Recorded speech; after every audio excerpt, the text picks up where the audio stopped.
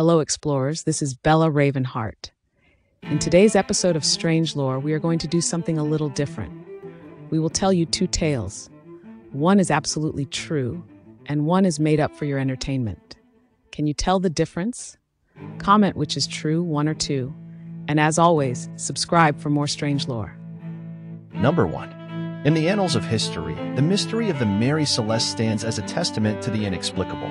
In 1872, this brigantine ship was discovered adrift in the Atlantic Ocean, its crew absent without a trace.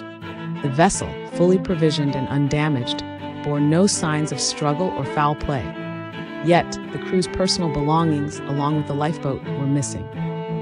Despite exhaustive investigations, the fate of the crew remains unknown, fueling speculation ranging from piracy to paranormal activity.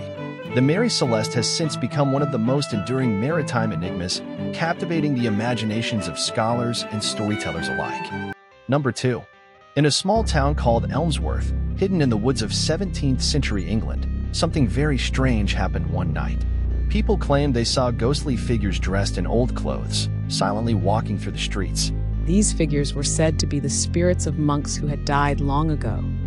They were surrounded by eerie chanting that could be heard all around. Even though some doubted what they saw, the sightings continued for 3 nights. The villagers were both amazed and scared by what they witnessed. Even now, the story of the ghostly monks of Elmsworth remains a puzzling mystery, with no clear explanation. So what is it? Which was real? 1 or 2? Comment below.